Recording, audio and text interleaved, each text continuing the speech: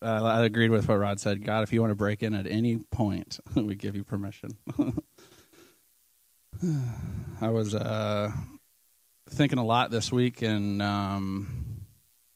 doing a lot of reflecting and just speaking with the Lord on just a different level than I've had to go to before.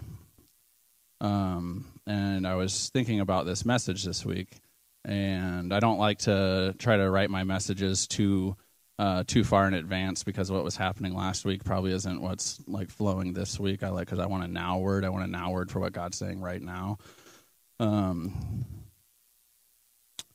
But on the way here, I was speaking to God, and I was just like, I don't know, and I just don't know. Just because I'm coming up with things, and God's speaking to me, and I'm like, no, that's not, is that me, because I don't ever want to preach out of my emotions. That's just not something that's ever a right thing to do. But he was saying, today will take surrender, which about laid me down over here when I just kept hearing Brittany just saying, I surrender to you, I surrender to you, I surrender to you, surrender to you. It's just so absolutely crazy how God can work like that, where he was just like, if you want me to move, you have to surrender. And it was really cool too, because I was praying, and my brother was praying for me, and God just said, your job today is to set the tinder, to set the logs, set the wood. So this will be a kind of a different message. I'm not going to, I looked at my messages. I ended up preaching for an hour and 8 minutes. So this will be a shorter one, but service might not necessarily be as short, because what I want to do today is minister to the Lord and have him minister to us. And I want to do it corporately, like we do worship here. But towards the end of my message, I want to do something a little different. So this message probably won't look like the rest of them. Maybe it will. So surrender this time to Jesus. God, we just worship you. We love you. And we just say that we surrender this time to you. It's not about who's up on stage on the pulpit. It's not about how we feel about our week this week. God, we just swipe that away right now. And me personally, I just say, I surrender this time to you. I surrender my thoughts to you. I surrender my worship to you, my praise, my adoration, my everything, Jesus. I just say that this room is yours, and I thank you for letting me get to stand in it with you in your presence and minister to you. Jesus, I ask you just to break through. I just break anything hindering this service right now in Jesus' name. I just declare that you have to go now in Jesus' name. You cannot be here. We have been given the authority by Jesus Christ. You have to go now in Jesus' name. I will not have anything hindering this service, any demonic presence. You have to leave now in Jesus' name. Holy Spirit, I ask you to come and rest upon the people in this room right now and listening to this message. I just ask you to speak to their hearts. I ask you to speak deeper and more clear than you've ever spoken, Jesus. I thank you that you are moving and you are in our midst, because when you walk into the room, everything changes. And I thank you that you're here now. I just feel your presence. I just ask for an increase in your presence, God. I just pray that if anybody has any fog in their brain where they're having a hard time, this guy is talking about Jesus. It feels like he's working it up, but I just don't feel anything. I just break that right now, and I just ask you, God, to just seep in and break in and let him feel your presence. It's all about you, Jesus. There's nobody else. It's only about you. We just show up now to speak about you. We adore you and we worship you. There's nobody like you anywhere. There's nobody above you. There's nobody beside you. You are matchless in every way. Darling of heaven, King crucified. Jesus, worship. We adore you, King. God. So I had a week. Sorry, amen. So I had a week. Not a hard week, not a long week, but just a week. And I just felt like, it was just a week, and then I felt like I was just being attacked by just work, family, anything, you name it. It just felt like everybody was against Jesse, like one of those times where you just feel like no matter what you do, even though you feel like you're doing the right thing, you're just getting beat up. It's just not fun at all. But then I was remembering a worship song, and I remembered that I am who he says I am. Yeah. I'm not whoever everybody else says I am, because everybody else has their own opinion. But the only opinion that matters to me is his. And if I'm loving him and I'm loving them, then their opinion really shouldn't matter, because only his does. And I also remembered that I'm seated in heavenly places, and I'm undefeated, because he's undefeated, and he fights my battles. If somebody wants to break me down or break you down, who's in charge? Who's got you? Who's there? I just know that I'm in heavenly places and I'm undefeated because he is my champion. Giants fall when he stands, right? And then when I open up my mouth, miracles come out. I have the authority that Jesus has given me. So this is the champion song. And I was just like going, when you're going through it, you can say this and you can say that, but then I remembered that if I'm seated in heavenly places and I'm undefeated, what do I have to talk about? Because when I open my mouth, I want miracles to come out. I don't want me to talk bad about somebody. I don't want me to stir up strife or anything like that. I want to open my mouth and I want miracles to come out because I have been given the authority by Jesus. I just love it. And God was just ministering to me just through worship songs. And like you guys know me, like when I drive, I don't listen to worship music or anything like that. And like you'll rarely find me pull out my phone and I'll have a worship song playing. But this week was different, and God was kind of molding me and pushing me and saying, hey, I want to speak with you in a different way than you're used to. And that's when I just started, and this is funny because this is probably normal to most people. They just like worship music, and God ministers to them. But it's just a little different than me because I have a hard time focusing. And then in Psalms 13, 5-6, it says, but I trust in your unfailing love, and I will rejoice because you have rescued me, and I will sing to the Lord because he is good to me. So then I just remembered, I must trust in God's unfailing love. This is so cool. His unfailing love, the love that does not fail. And he has that for me. And then if I'm going through anything, I have to rejoice because if I'm undefeated, he's rescued me, right? I will rejoice because you have rescued me, and I will sing to the Lord because he's good.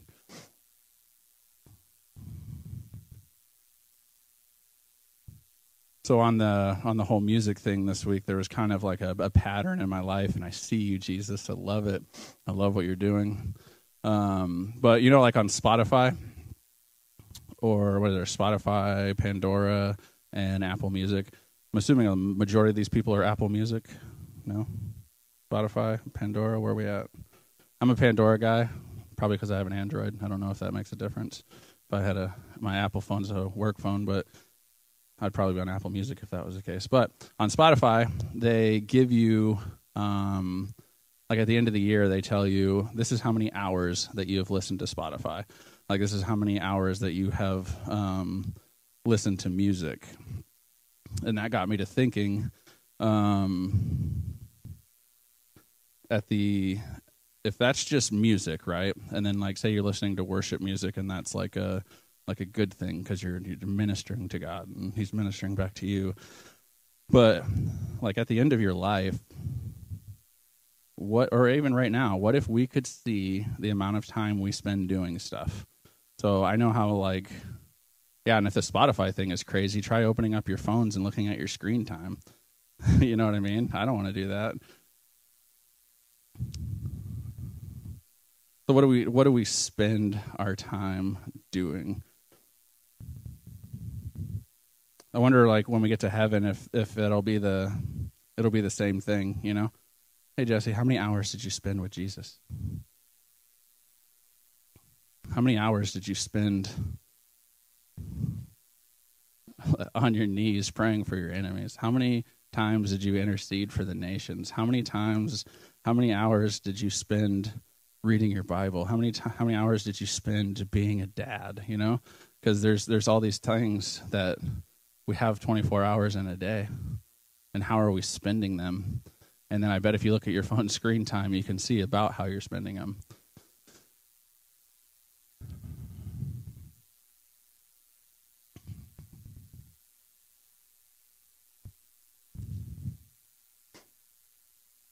So it's like, along that note too, if like say you're going to heaven and there's a gate there, there's a guy there and he says, "Why should I let you in? What have you done to deserve to enter these gates?"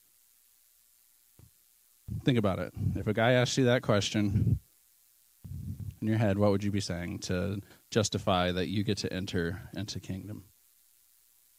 And I was asked this question, and I was thinking about it, and a lot of I words came up, because I love Jesus, because I obey him, because I this and I that. But really the first thing that should come out of your mouth is because he. And that just floored me when I heard this, because of him, I get to be undefeated. I get to be loved. I get to be cherished. I get to be held. I get to enter into his presence because he made this sacrifice for me.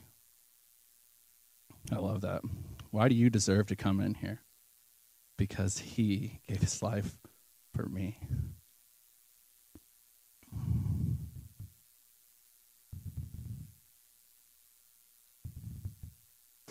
So I was kind of like reading up on like the judgment seat of Christ too.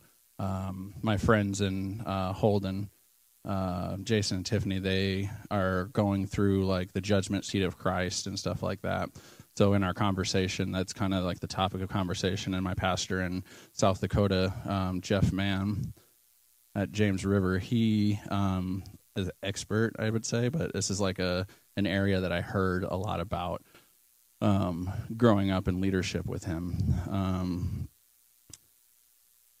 And when you get to that point, like on the judgment seat, it's not going to be, it isn't going to be a time to go over your sins, because those have been forgiven, right? This is the time to go over how you spent your time. What did you do with your resources? What did you do with your opportunities? And there's a book currently being written about your life. And if we could see that book and how close it is to the end, I think we'd start making a little bit different decisions. And this got me to really, because I could have spent this week doing a lot of things, but God just basically looked at me and he says, "Do you want to go deeper?" How do you say no to something like that? So when the enemy's attacking you, you need to react in the opposite spirit that you're like feeling, like that, like anger or wanting to talk bad about somebody or something or a situation. And when this happens, God says, you have an opportunity here. And he was saying, remember what you've been taught. Remember your training. Remember what I've brought you through and what you're going through. And this is like for everybody. What has God taught you when, like you've heard say, when you have a battle, you get on your knees and he already comes back with the head of your enemy. Like, do you honestly believe that or not when trouble comes up? And when I start to feel anxiety come up, I just need to keep telling myself, he's the king. I'm in heavenly places. He already has the head. He's already good. But then why doesn't it feel that way sometimes when you're declaring it? And that's a chance for you to just keep praying, keep worshiping, keep looking at his face, keep doing it. Because if you're noticing that there's something not right and you want to go into the opposite spirit and go after him. I think I've said this before, but you have like in Realistics, you have like two puppies, like one on each side, and one's a spirit puppy and one's a flesh puppy. And depending on which one you feed the most is going to be which one rules in a trial or a situation. So if you're always feeding your flesh puppy, then that flesh puppy is going to destroy the spirit puppy when it comes time to make a decision. So when you have a chance to represent Jesus or act out of fear or anger, which one do you feed? Which puppy's bigger? Because I want my spirit puppy to be like, I want this one to just be like I don't even know, a stillborn puppy or something. Like, I don't even want it to be developed. I want my spirit puppy just to devour it and eat it, so it doesn't get an opportunity to bring up filth. So, like, back to the book that's being written about your life, if you could see at what stage this book is at, you would start making different decisions. I think I already said that.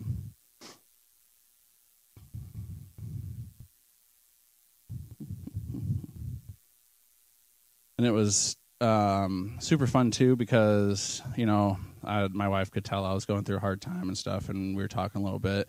And what was really crazy is my wife's week was very, very, very different from my week, which I thought was like super cool, because she was just encouraging me in the Lord. I'll share a testimony of how she spurs me on. She was on a Facebook group, and there was a guy in there that basically said something. It was like a health group or something. I don't remember exactly the details, but he was going through. The doctors couldn't find out what was wrong with him. He just had all these like medical issues, and he was basically looking for information on this site. Like, is anybody going through this? Can anybody give me insight and all this stuff? And Cindy was telling me this story, and I was just like, okay, where's this going? And she was like, so I messaged him, and I'm like, okay. And then she was like, because God really placed it on her heart to even though she didn't know what the problem was or anything, she just wanted to message him and say, hey, I'm praying for you. Do you know who Jesus is? Do you know that he loves you? Do you know that he cares about you? And do you know that he's bigger than what you're going through right now? And what was really cool is this guy responded, and he was basically just blown away that somebody would take the time to message him. And what was even more crazy is that he was and this happens so many times, when somebody is just crying out to God, are you real? If you're real, then send somebody my way. Have somebody speak to me. Do anything. Be real. Say something. And that sometimes comes in the form of a Facebook message from somebody in Missouri. That's my wife. So this guy was just really impacted and was telling my wife that this is exactly what he was telling God. Like, are you real? Do you love me? Do you even care about me? I have this sickness and nobody can even tell me what it is. Like, what's going on? So that really, really encouraged me, and really just made me go for it. Really, like, if you're having a tough week, go out and love somebody. Go out and give somebody a hug. Go out there and tell them, I care about you. How are you doing? Are you doing good? How's your heart? And you guys hear that from me probably quite often.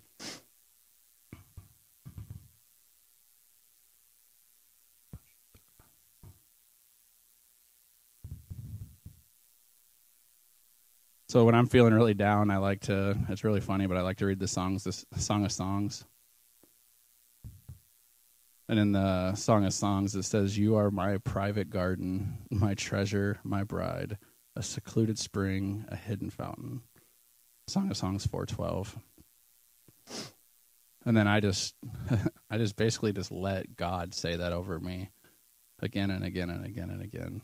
He said, Jesse, you are my private garden. Jesse, you are my treasure. Jesse, you are my bride. A secluded spring, a hidden fountain. And I take that a step further and I say, Church at the Rock, you are my private garden.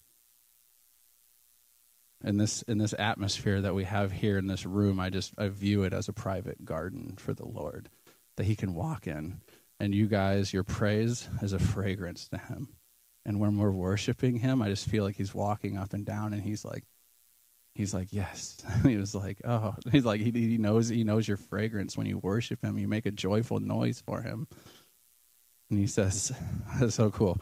I declare that Church of the Rock is God's private garden. Church of the Rock, you are my treasure. When he talks about you, he's like, hey, there's this church, and it's in Harrisonville. It's Church of the Rock. You won't believe it. They got servant leadership. It's just, I mean, they come in here and they love me and they worship me. You should hear some of the things they say about me. Most importantly, Church of the Rock, you are Jesus' bride. Can you imagine a secluded spring that God just wants to steal away to? That's beautiful. I want to steal away to a secluded spring and just speak with him. And that's the way he views us. This is a secluded spring. You are my private garden, my treasure, and my secluded spring off to the side where I can sit there and I can put my feet in the water and I can just laugh with you and be with you and talk with you. And the hidden fountain. So,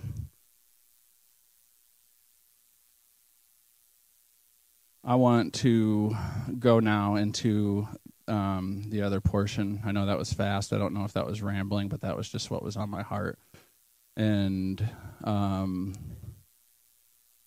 if we don't wake up every morning, and I don't know if I'm displaying this correctly because sometimes I sound aggressive, but love must conquer all things. Everything. Everything, everything, everything. You're in a tough situation. How can I love this situation? You're in a tough spot. You need to look at where that road ends and say, how can we get to this point? How can we love to this point? So this week I've been asking God to reveal new levels of love. New levels of love he has for me. New levels I have for my family. New levels of love for my friends. Just new levels of love for everything. Because there's more. The greatest of these is love. So what I want to do during this next portion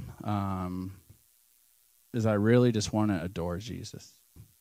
And I want to make room for him to move. So this will be a time of adoration for Jesus. You know, I could stand up here and I could pray and I could say and I could give a message, but I think what the Lord wants right now is for us to minister to him.